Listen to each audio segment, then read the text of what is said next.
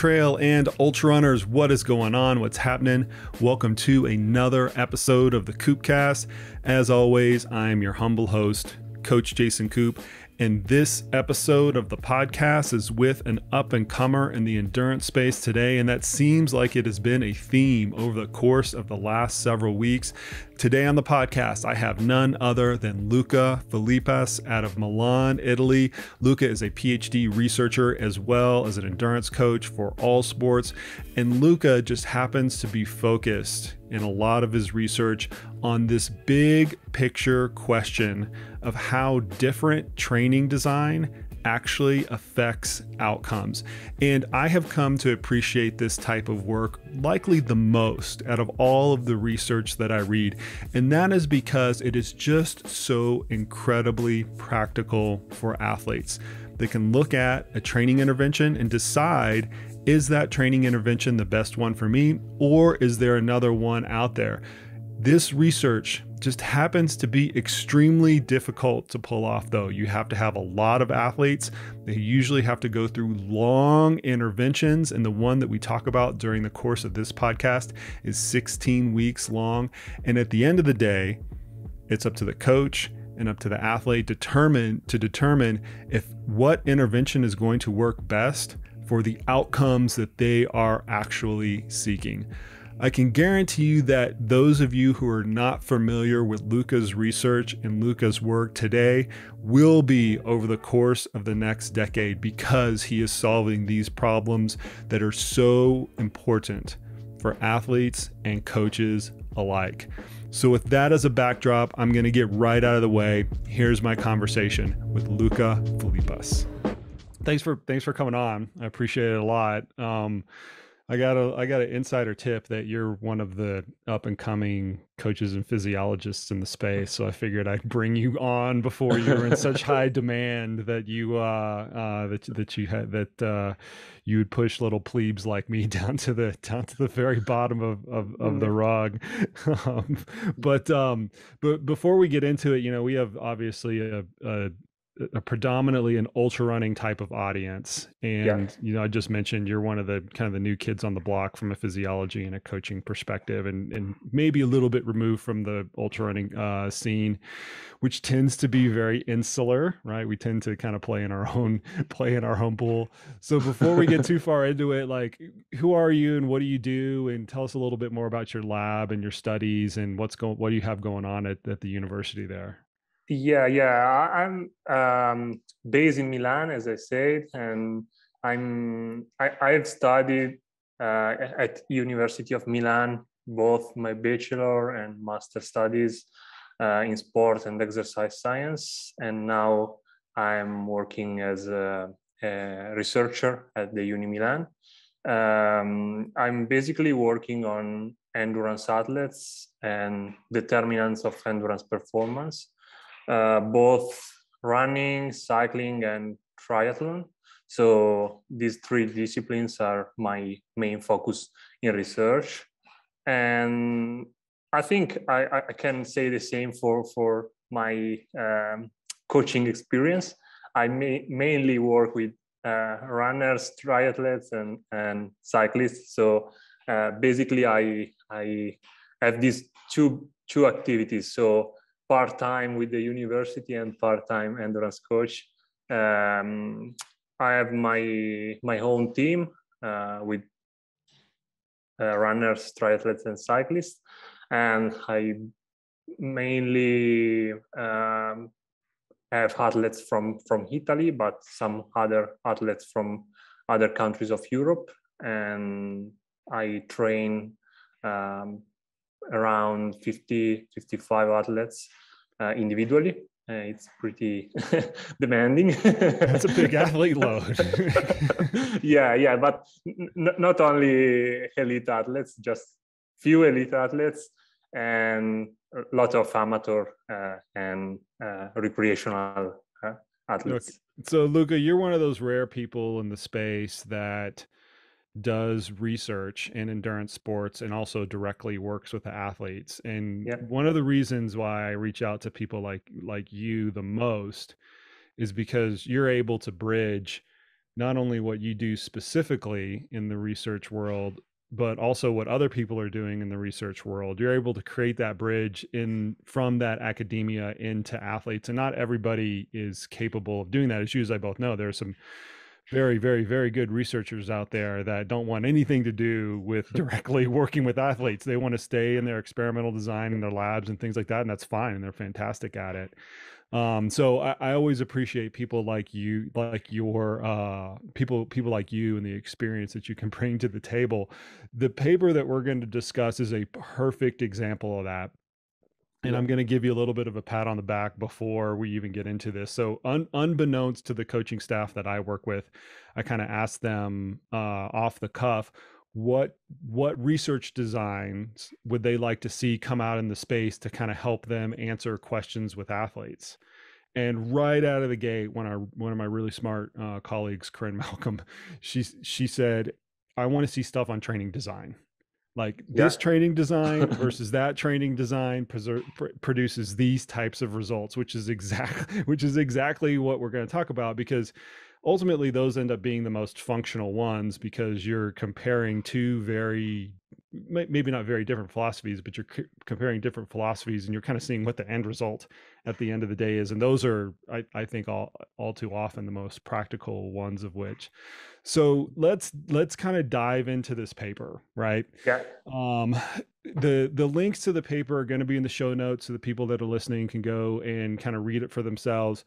But before we get into the methods specifically, what really motivated you to do this research in the way that you did it, and what problems were, or what questions were you trying to answer initially?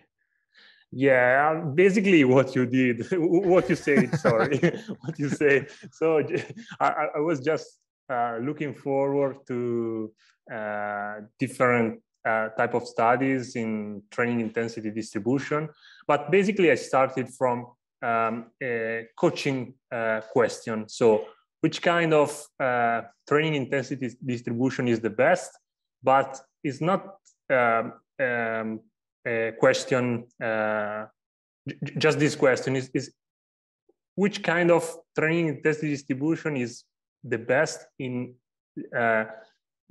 each period of the periodization of an athlete. Right. Because you have read for sure many papers, and usually they compare, okay, pyramidal with polarized, or block periodization with traditional periodization. Usually this never happens in the real field. Exactly. So that's why I try to bridge this gap between science and practice, and try to what I can say, just solve this question, that is which kind of training distribution could be the best at the beginning or at the end of a periodization. I know that this study that was published is not enough. We will try to do more, because I know that you have other questions that came out from this from this study. So always.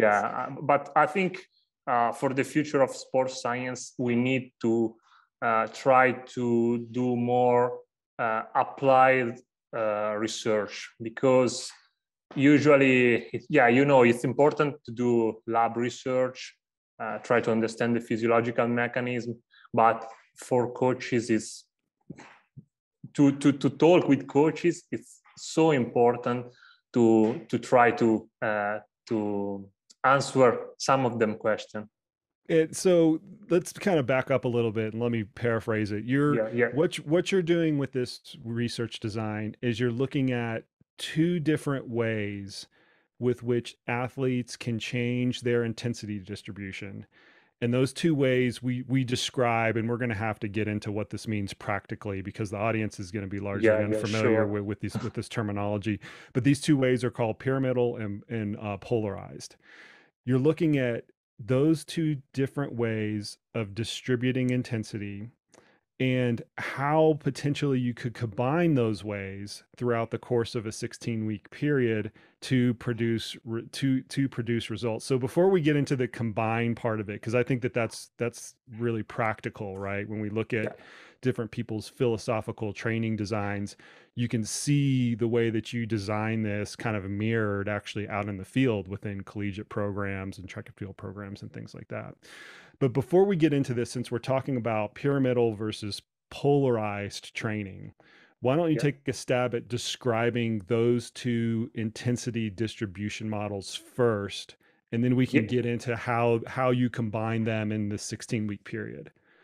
Yeah, sure. I have to start with training intensity distribution, and that is basically based on three zones. The three zones are zone 1, zone 2, and zone 3. Zone 1 is the intensity distribution corresponding to the um, uh, intensity below the first ventilatory threshold. The second zone, zone 2, is the intensity zone between the first and second ventilatory threshold. And zone 3 is just the intensity above the second ventilatory threshold. So we can start with this and say that the polarized training is defined as having the highest percentage of time spent in zone 1, a smaller but relatively high percentage in zone 3, and only a small portion of training in zone 2. The pyramidal one, instead, is accumulating a higher percentage of training time in zone 2 and less in zone 3. But as in the case of polarized model, the highest percentage of training is spent in zone 1. So for a recap, in polarized training, zone 1 is volume in zone 1 is greater than volume in zone 3. That is greater than volume higher than volume in zone 2. And in polarized model, the time in zone 1 is higher than the time in zone 2, that is higher than the time in zone 3. So just a rough example, a typical polarized model is, for example, 80% of the time in zone 1, 5% of the time in zone 2, and 15% in zone 3. And pyramidal training intensity distribution is 80% in zone 1, 15% in zone 2, and 5% of time in zone 3. So this is kind of an example of what polarized and pyramidal training intensity distribution means. And before we go any farther, for the listeners out there that aren't familiar with a 3-zone intensity model, because there's lots of models out there, and you and I both recognize this, and sometimes it just kind of makes me scratch my head. There's a 3-zone model as most basic. There's a 5-zone model, which will divide it a little bit differently. There's 7, and there's 7A, B, C, D, and then there's all these colloquial names for it. The way that you're defining zone 1, zone 2, and zone 3, that is progressive throughout the intensity throughout the intensity spectrum.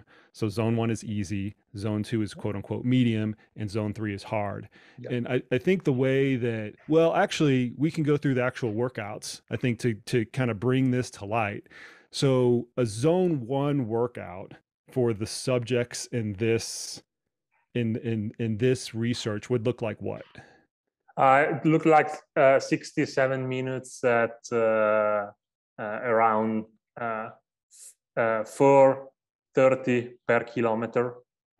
Easy for these athletes because easy they're good for athletes. that. Yeah, easy. Between 4:30 and 5 minutes per kilometer. Okay. Zone 2 workout would look like what? Look like intervals like continuous running, like 50 minutes at 3:40, 3:45 per kilometer, or long intervals like 4 times 7 minutes at around that pace. So 3:40, 3:45 per kilometer. So interval work around, I'm going to relate it to a race pace, right? interval work around 10K to half marathon pace would be roughly what would encompass that intensity range. Exactly. And then zone 3 would look like what? Yeah, zone 3 look like basically intervals, faster intervals, like 12 time, 2 minutes at around an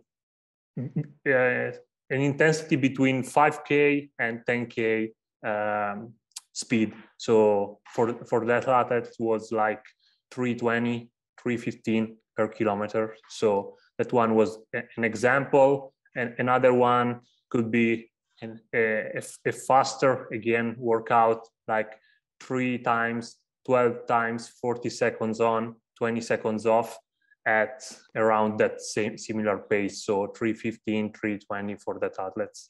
Yeah, most people would describe that as a quote unquote VO2 max interval, right? Yeah, Even though exactly. it might not elicit actually VO2 max, but it's close enough to call it that, I guess. We can leave that description aside, but they're hard, I guess is what I'm saying, in this whole intensity spectrum.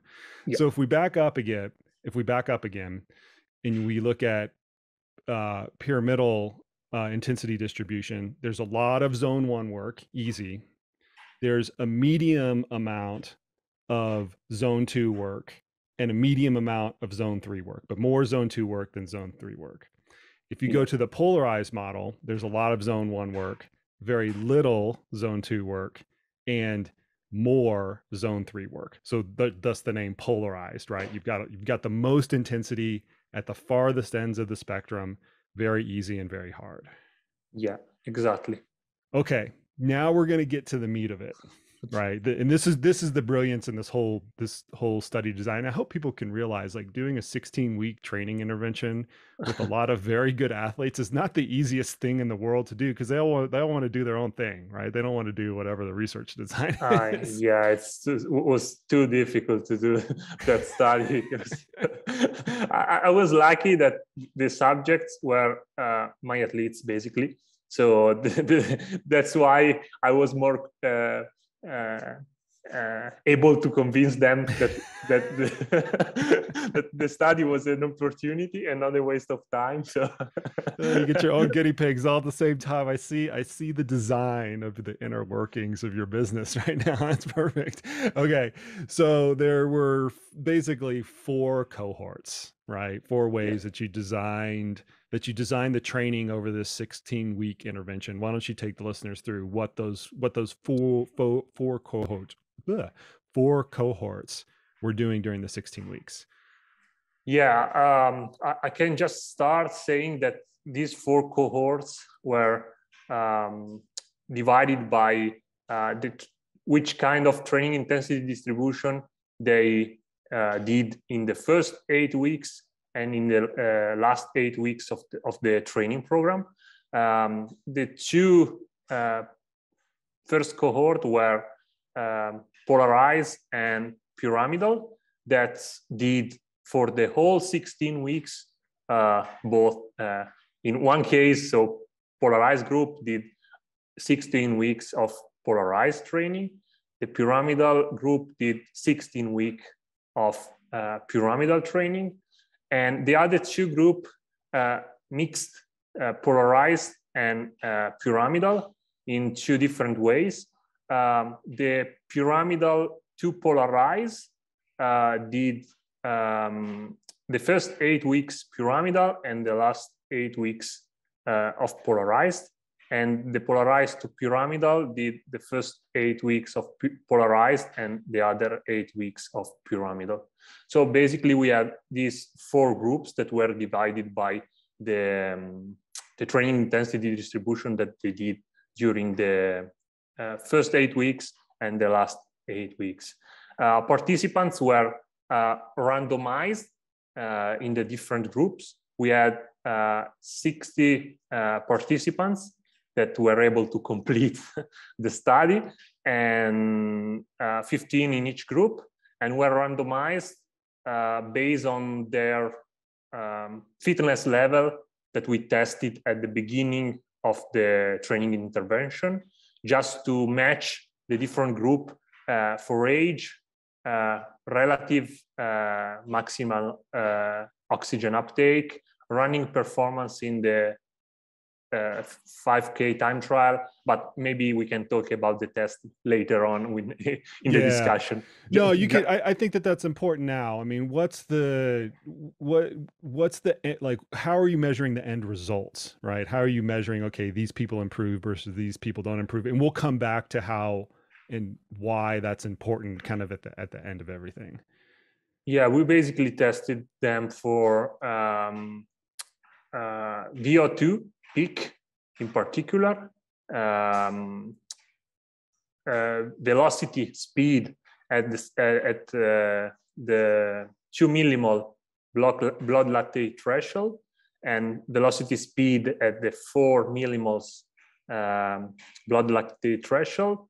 We did a 5K time trial where we measure, of course, the time of the time trial and also lactate peak, RPE, and heart rate peak.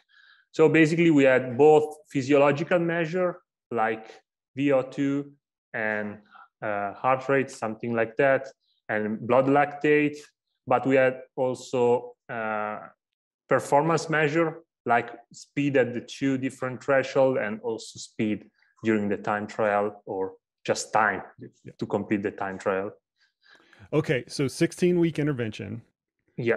One group does the exact same thing the entire time, and we'll call that the pyramidal group, and it's more, we'll call it quote unquote thresholdy, right? That's kind of threshold, more threshold centric types of workouts. Yeah. Next group does the same thing the entire time, and it's traditional polarized. Lots of easy stuff, a little bit of really hard stuff. Does that through the entire intervention. The next 2 groups kind of mix and match those two. One goes from the thresholdy stuff to the really intense stuff, and the next group goes from the really intense stuff to the thresholdy stuff. And then they're all measured at the end of the day.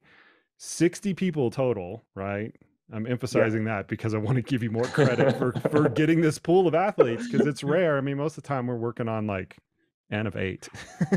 yeah, and it was really difficult because also we wanted pretty well-trained athletes. Sure. Yeah, just to give a number to the audience, they had around 15, 16 or 16:30 in the 5K. So not high professional athletes, but it's nice and not so good. easy to have 15. Yeah, good. Yeah, they're good. They're good athletes. And I think a lot of people can go and they can kind of identify with those PRs. Whether they're an 18-minute 5K runner or a 14-minute 5K runner, they kind of know, where it is, even in the ultra running spectrum. They're good enough runners. And the reason that that's important is you're not taking people from scratch, right? Because a lot of times when you take people from scratch and you do a training intervention, they're going to improve regardless, and it's hard to like filter through the noise. Here you have experienced athletes that are already pretty good, where the training design actually should make a difference between those between all of those groups. Because I think it's important sometimes to have this kind of athletes, because when you read some papers, you read, oh God, you have 10% of improvement. It's kind of impossible in this type of athletes. So you read, okay, with this intervention you got 10% of improvement, but when you train real athletes, you know that also even 0.5% of improvement is really high. So that's why I think it's more important in the future to have also really to have studies with real high level athletes. Well, in a lot of ways, the design of the training architecture of this 16-week intervention actually plays out, because if they weren't so good, they would all just improve regardless. But here they're already starting at such a high level. The training architecture actually makes a really big difference. The one design that really sticks out to me is the pyramidal to polarized. And this is I don't know how familiar you are with this, but this is every collegiate program in the United States uses the type of structure. No, you're probably laughing because you've seen it. they start out with a base building phase, which would be before Yeah. the 16-week intervention. And then they do a thresholdy phase of what they would call tempo runs, 40-minute tempo runs, 60-minute tempo runs, maybe some longer efforts, 2-mile repeats and things like that.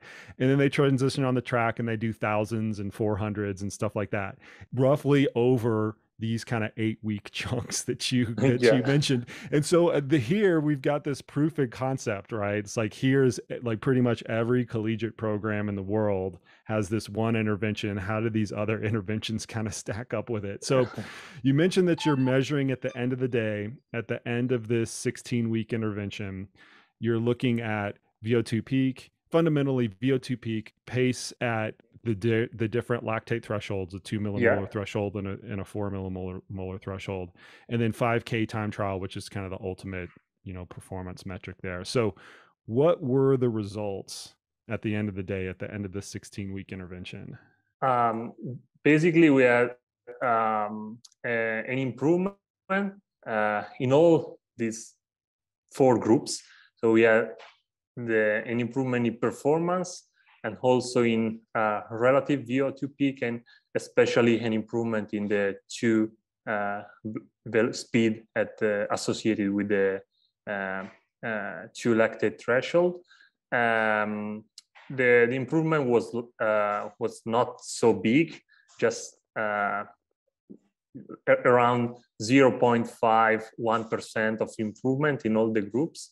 But we noticed that the group that improved the most was the pyramidal to polarized. Exactly what you said about the collegiate athletes. They've all got it right. Exactly. But we started exactly with the same hypothesis. We thought that starting from pyramidal to polarized could have been the best to improve performance. We started with that hypothesis, and so we were pleased that the results were exactly on the same way. So, okay, I'm going to back up then a little bit. Why, and this is that we're going to start to transition to the coaching part of this, right? Why was that the hypothesis, that the pyramidal to polarized group was going to improve the most? And for the record, I would have had that same hypothesis. When I was reading the abstract, I'm like, oh yeah, that group's going to improve the most given what you were measuring. So why was that specifically a hypothesis? Yeah, because as a coach, that the real guide for the shape of an athlete is intensity. So modulating intensity from the start of the training program to the end, just picking the intensity, just guide the shape from a low shape to the top shape at the end of a training intervention or a training program. So basically, I think that is not volume that guides the training program, the shape increase through a training program, but I believe that it's intensity, and that's why many athletes train exactly in this way. So just trying to reach a good volume during the first phase of the season, and in the base period, and then they try to keep this volume or even reducing a little bit and trying to keep up the intensity through the periodization to keep the right form at the right moment. Because a typical, I think, of mistake that sometimes coaches do is to have a really high intensity at the beginning, since the beginning of the periodization, and that I think is kind of difficult after that to guide the shape through a periodization in the right way and know when you have to peak exactly for the competition. So I think it's the best way for train endurance athletes is to keep high the volume at the beginning with low intensity and then increase gradually the intensity to modulate the shape of the athletes through the periodization. Basically, the this transition is because when you train harder, you get more cardiovascular responses and cardiovascular stress. And this cardiovascular stress is an important marker for increased shape through a periodization. So if you keep the cardiovascular stress low, your athletes don't get fit. If you increase the cardiovascular stress, for example, doing interval session, high intensity training, VO2 max intervals, you increase your shape almost immediately after a few days. As a coach, and probably the audience know, if you are doing just base training and then you start doing couple of intervals, after that you realize immediately that you are in a higher shape than it doesn't take much, is what you're saying. No, it doesn't take much. But exactly. let me kind of, let's put a little bit of a different hat on, right? Because I know you work with cyclists and triathletes and runners and across a lot of different disciplines. Yeah. Would your hypothesis, or do you think the results would be the same specifically on the performance metric part of it? You're using 5K to benchmark the performance.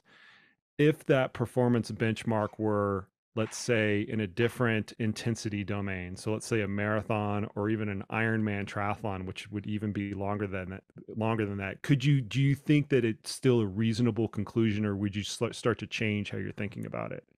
No, I think the conclusion would have been completely different, but the only thing that doesn't change to me is that the increase in the intensity should remain. So maybe for a marathon or for a ultra marathon, you have to start with more pyramidal. So I think even more volume in zone 1, less in zone 2, and maybe nothing in zone 3, and then start progressing the intensity, the increase in the intensity, but maybe arrive at the end of the training program with a full pyramidal training intensity distribution. Classical pyramidal, I think, could be an option, because you know that if you are running a 5K time trial, you are doing a zone 3. It's in zone 3. So that's why it's kind of specific training if you go from pyramidal to polarized. Right. But if you are doing a marathon, the intensity target is zone 2, because zone 2 is the specific marathon pace. So that's why I think it's even more important for of course 5K time trial going from pyramidal to polarized. But I think maybe for marathon runners, you can arrive at the end of the periodization with a full pyramidal or kind of equal volume in zone 2 and zone 3 at the end, just to peak. I think it's one conclusion that can be translated to different disciplines, I think. What do you think? Well, I mean, so when I read the design, I look at what are the performance benchmarks, and then what is the physiology that's elicited from the training that is leading into those performance benchmarks the most. And for this, the pyramidal to polarized group fits that narrative the best. You're teaching to the test with that group, essentially. Exactly. And from a training perspective, this is one of the advantages, I think, with coaches like yourself, and I'll put myself in this category in the early part of my coaching career, of working with a lot of different athletes across different intensity domains.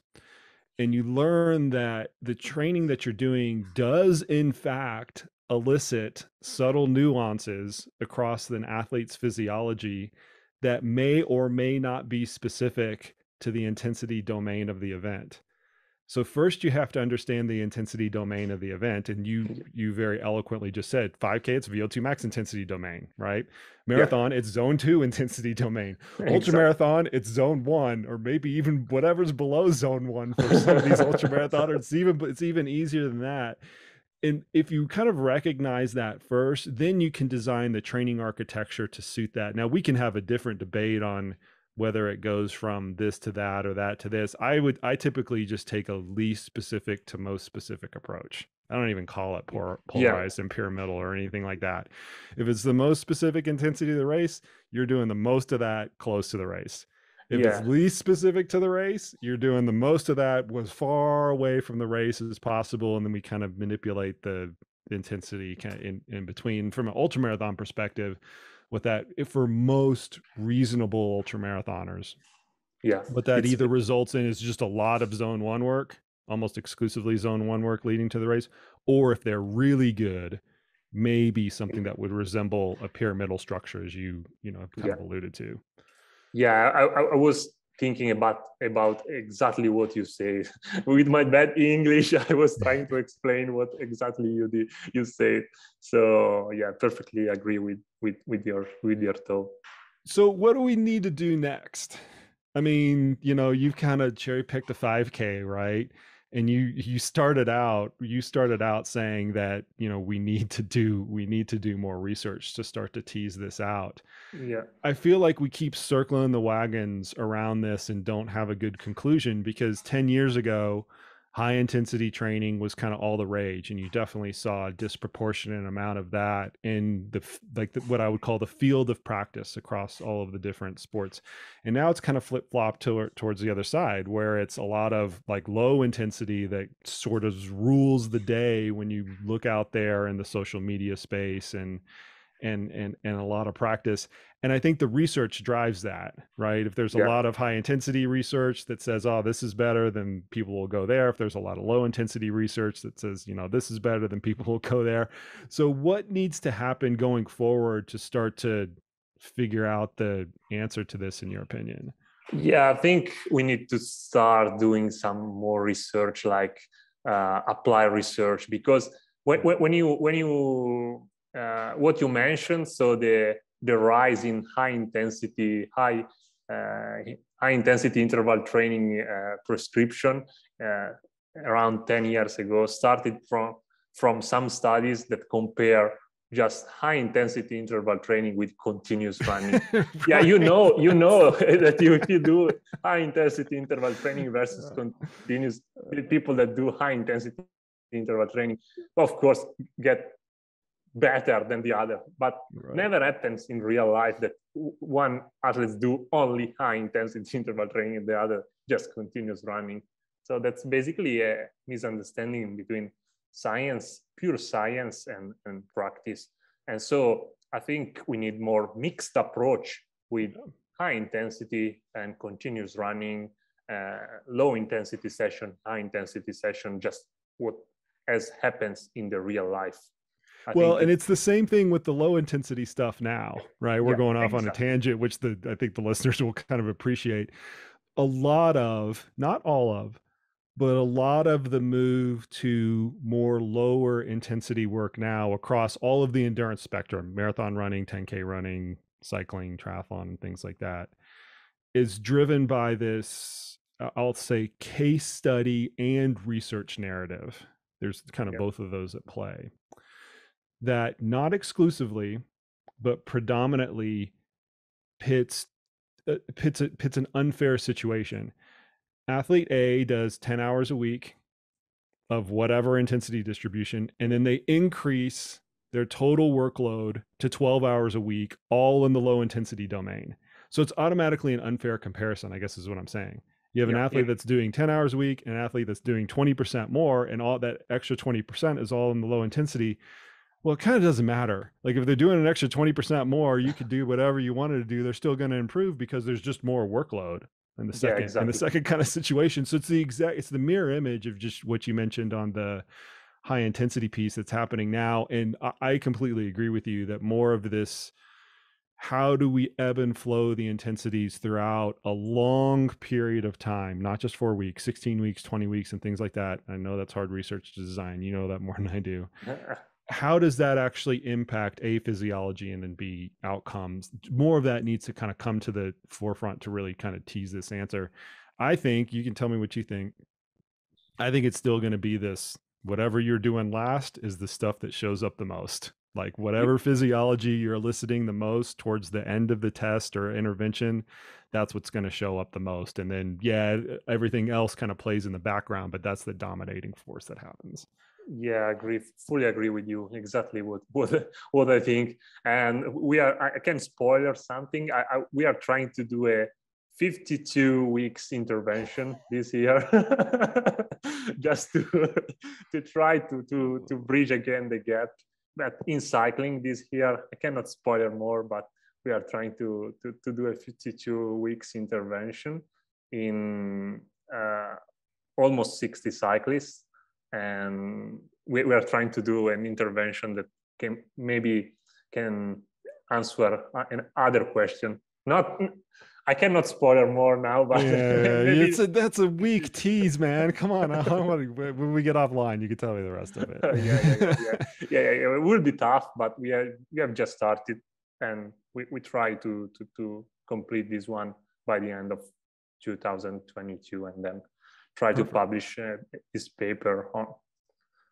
Well, we'll bring you back on when that comes out. So let's get this more back down to practical stuff, right? And I want to first start with your practice within the athlete that you're working with, which might be slightly different than this audience, which is predominantly ultramarathon runners.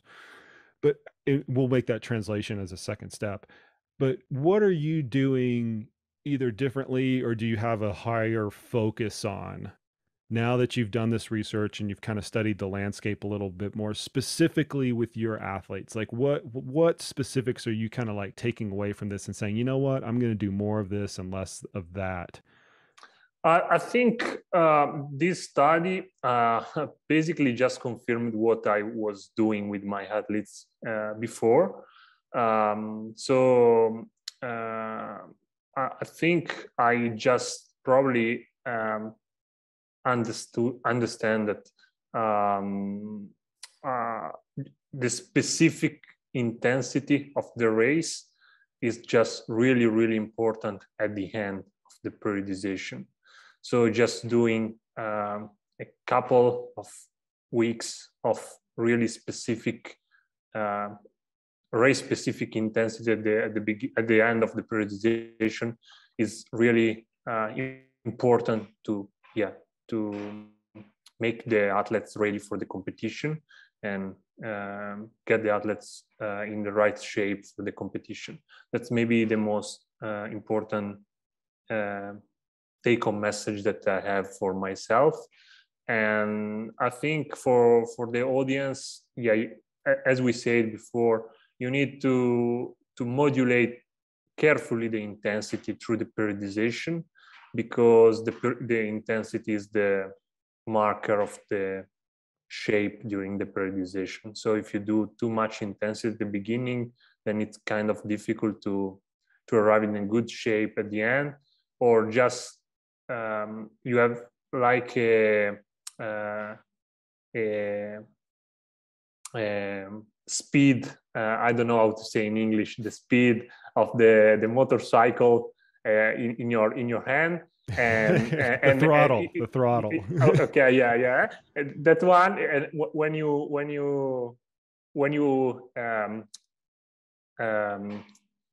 get your intensity higher, you can go full gas, and your athletes go up with the shape. So you have the power with the intensity, the ability to really modulate the shape of your athletes when you want. So I think it's important just not to go full gas from the beginning. Otherwise, you have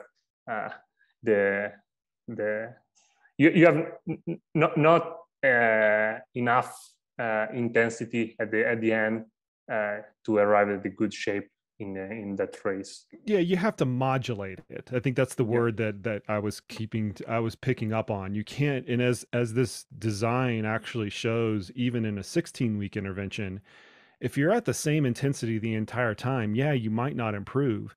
But even if you modulate the intensity, and I would be willing to guess, you can tell me if you have a difference of opinion on this, even if you almost took a randomized approach, where 2 weeks you did this type of intensity distribution and 2 weeks you did that type of intensity distribution, just kind of like flipped a coin, at the yeah. track, every week to see what you were doing, that would probably elicit a better result than just doing the same intensity distribution over long periods of time, because you're constantly stressing kind of different systems at that point.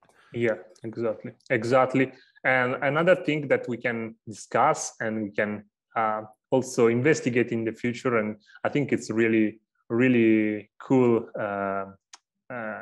topic. I think we need to understand how much recovery do you need after a training block to get the adaptation. We did 3 weeks on, 1 week off. So 1 week, 3 weeks high volume and 1 week of taper, 3 weeks of high volume and 1 week of taper for the 16 weeks. And so it's interesting to understand when you need to taper in your periodization after 2 weeks, after 3 weeks, after 4 weeks. Or another question, interesting question for the audience could be, how many sessions per week do you need a taper after 3 weeks or after 4 weeks? Because if you train 2 times, probably you don't need taper after 3 weeks. If you need 4 times, you need taper. Who knows? And that's another question that probably it's interesting to look at during the next few months. Dude, I've always thought this 3-to-1 design, I'm not knocking you because I know you've got to like standardize it in the research. I've always thought this 3-to-1 design, so 3 weeks hard, 1 week easy, is just lazy. Like, there's maybe a little bit of physiological basis for it across mainly what we'll call the easy intensity domain. But once you start to do a lot of workouts outside of that, and then you incorporate strength training workouts and things like that, it's just you can't find a physiological basis for it. It's almost random.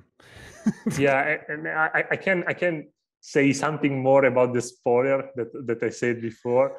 We are doing a study comparing what happens if you taper during a week, or if you distribute the same amount of load during the other block style training. Block style training is what you're describing. Exactly. You distribute the training load in an uneven manner. And so let's just take an aerobic phase, and you can tell me this is close or not. And you're doing I'll make the math easy on me. You're training 5 days per week, and it totals 10 hours, right? So 2 hours a day. So in your evenly distributed model, you're doing exactly 2 hours a day, 5 days a week, Tuesday, Wednesday, Thursday, you take Friday off, Saturday, Sunday, all 2 hours.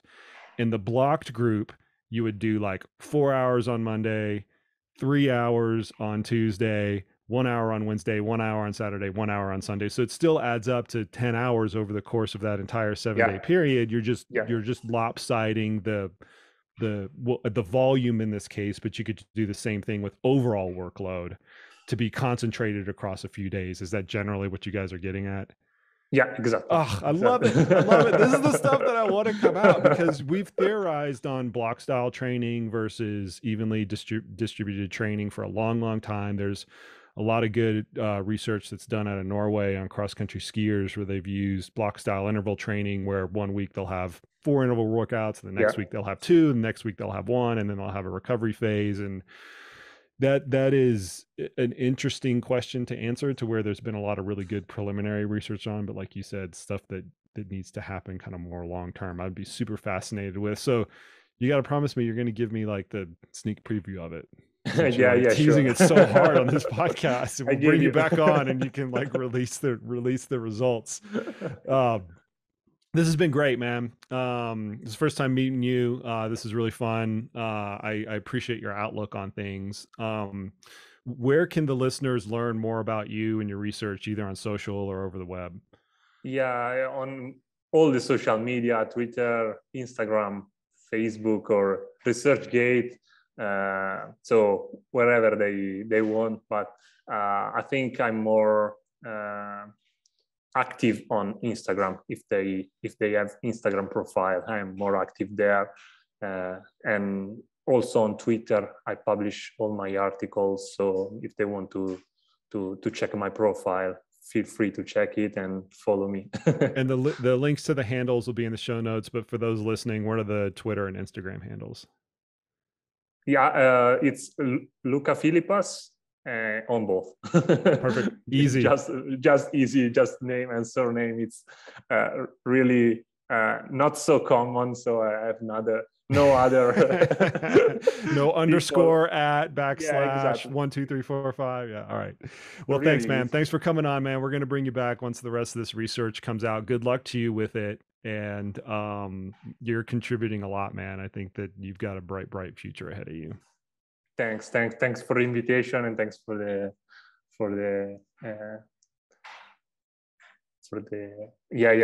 compliments. Yeah, as you said. That's awesome. Thank you. Thank you.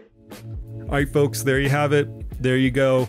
Much thanks to Luca for coming on the podcast today. And as I mentioned from the intro, I think that this is one of the most important questions we have to answer in the sports science and the research world, because it is extremely practical. What should I do tomorrow? What should I do over the course of the next month in terms of my volume and training intensity distribution? And how is that going to ultimately affect me as an athlete? So go and give Luca's work some support. Go follow him on Instagram. I guarantee you will hear more and more from this individual as the years come along. Thank you to all the listeners out there. If you like this podcast, please share it with your friends, share it with your training partners. If you have a coach, go ahead and share it with your coach. I think that these are really important questions that coaches and athletes need to have with each other. You can also give this podcast a rating or review on Apple Podcasts. I'm always very appreciative of those. It helps this podcast get out to a much wider audience. That's it for today, folks. And as always, we will see you out on the trails.